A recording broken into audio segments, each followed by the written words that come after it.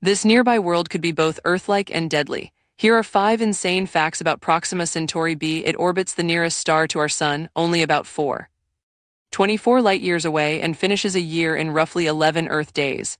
First crazy fact, it sits in the star's habitable zone and gets about 2/3 the sunlight Earth does, so liquid water is possible if an atmosphere exists. Second, its mass is at least around 1/3 times Earth's, but we only know the minimum from the star's wobble. Third, the planet likely faces tidal locking or a spin resonance, so one side could be a perpetual day and the other a frozen night, making weather extreme. Fourth, Proxima Centauri is a flare-active red dwarf that frequently belches powerful radiation. Those superflares could strip the atmosphere or bathe the surface in deadly UV. Here's the big question.